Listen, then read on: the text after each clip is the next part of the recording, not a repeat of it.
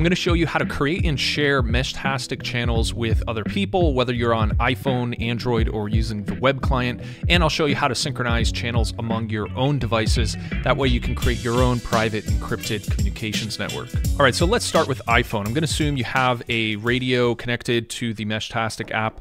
We're just going to go to Settings, and under Radio Configuration, you'll see Channels. So by default, every Meshtastic radio is going to have the public channel settings configured in the primary channel index, which is index 0. So you can have up to 8 channel settings saved on a node, and they're all indexed. So it starts at index 0. So if we tap on that, really the unique thing that makes up a channel is the name and the key.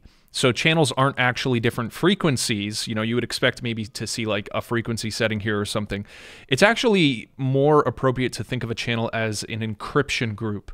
So every message that gets communicated over the Meshtastic network is encrypted.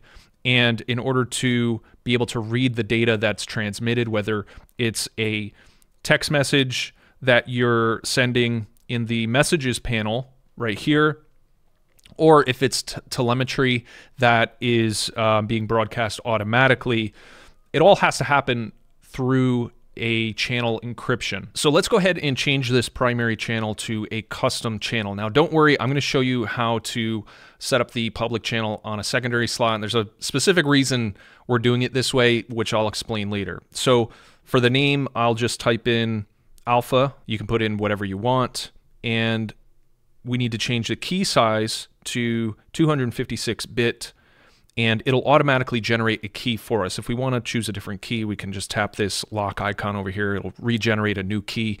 Now, we don't have to memorize this key. There's an easy way for you to be able to share this key with other people, which I'll show you in a little bit. Now, by the way, the position settings down here can be custom per user. However, the channel name and the channel key need to be identical among all nodes that want to communicate using these channel settings. So every user can decide whether or not they want to share their position, and they can choose whether they want to share a precise location or not. Now, you might notice on the public channel, you don't have the ability to share a precise location. That's just for security purposes. But when you have a private channel, you can choose whether you want a precise location or not. And MQTT, we're not going to worry about. That's for basically bridging and linking through the internet. And so we can just tap Save, and that'll save our custom settings to the primary channel index 0. Now, by saving a custom channel to the primary slot, we've actually technically changed the operating frequency of our radio. And that means we're actually operating on a different mesh now. So you might be confused because I literally just said that channels don't actually change the frequency, and I stand by that. So let me explain here. If we go back to the settings and go to the LoRa settings, there's a number of things here that you should understand. So first of all is the region. So when you first set up your radio, you set a region. That's going to define the broad operating frequency that your radio will be allowed to transmit on. And so that's just to basically make sure that you're not accidentally transmitting on a frequency that is restricted, requires a license, or something like that. So in the US, when you tap US for the region, you're going to be on the 915 megahertz ISM band, which is free to use without a license. And that actually operates, that range is actually between 902 megahertz and 928 megahertz. Now, LoRa actually doesn't need that entire range to communicate. It actually only needs a small sliver of that. So LoRa is the radio technology that Meshtastic is built upon. It stands for long range. So it's a long range communication protocol that operates with really low power. So it's perfect for this sort of application. And so Meshtastic has bundled together a number of presets that configure a few different LoRa settings, one of them being the bandwidth. So the default preset, which is long range fast, has a bandwidth of 250 kilohertz. And so if you take the 915 frequency band and divide it up into 250 kilohertz chunks, you get 104 possible frequency slots that you can tune your radio to. So that's what this setting is right here, the frequency slot. Now, I said that by changing the primary channel name, we've changed the frequency, and that's because by default, your frequency slot is set to 0. So if you read this note here, it tells you that when you have the frequency slot set to 0, it uses the primary channel name to automatically calculate a frequency slot to operate on. So when you have the default public channel in the primary channel index, the frequency slot gets calculated to 20. Now, there's a whole frequency slot calculator available on the Meshtastic website if you're curious. Interestingly, the EU only has one frequency slot available because their unlicensed frequency band is very narrow, so there's only one slot available. But if we go back to the US and we switch to something like short turbo, it uses a different bandwidth that divides up into 52 frequency slots. And so if you pick the modem preset and the region, it'll tell you what the default frequency slot is. So if we want to add the public channel to a secondary slot, we need to manually override the frequency slot to 20. This will also enable us to communicate and hop messages on that popular default mesh. So by changing your frequency slot, you're technically operating on a different mesh. So that's what makes up the mesh, is all radios that have identical region, preset, and frequency slot. So if you want other nodes to be able to hop your messages for you, even if they don't have your private channel settings, as long as they have the same region, preset, and frequency slot, and if they have hops enabled, which most do by default, you need to make sure that that you override that frequency slot to the default frequency slot. So we're going to tap save in order to save those settings to our radio. It'll do an automatic reboot. All right, so if we go to messages, we have our custom alpha channel. Let's go ahead and add that public channel back as a secondary channel slot. So we'll go to channels. I'll tap add channel this time, and we need to leave the channel name blank. So the default public channel name needs to be blank. Now, you might have seen some conflicting information about it, like it needs to be long fast or say something like primary. Trust me, it's confusing, but just leave this blank. It's going to automatically display a name for us, which again is kind of confusing, but just leave this field empty.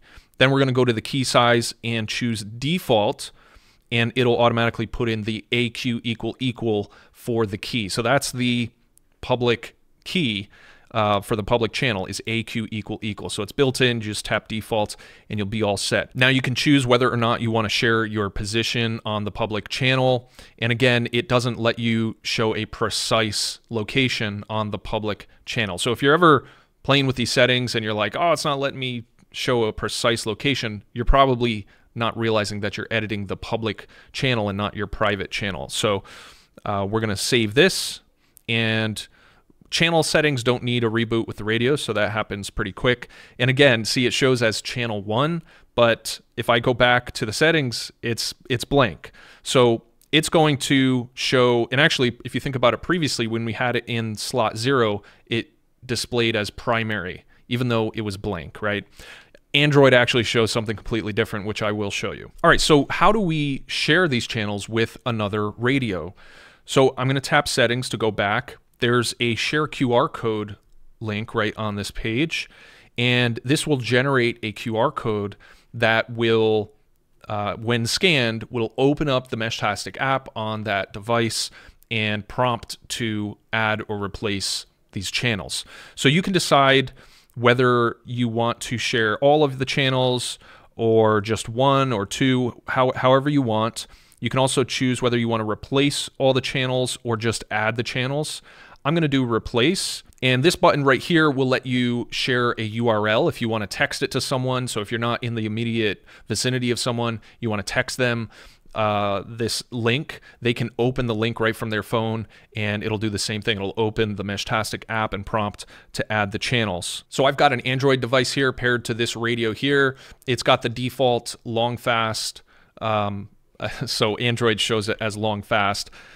It's the default public channel. So it's basically what you would get with any default radio that you order, any Meshtastic radio that you order. So I'm just going to open up the camera app on the phone and scan the QR code. So it shows a prompt here to go to that URL. And when I tap it, it opens up Meshtastic automatically and gives us this screen to add the channels. So you do have some control over whether or not you want to include the channels that were, you know, in that URL, in that QR code. So if I wanted to, I could disable that check mark and it would just bring in the alpha channel. Or if I just wanted to add versus replace, I could do that as well. I'm gonna do it just like this and tap accept. And so we have the custom alpha channel in the index 0 and the public channel on index 1.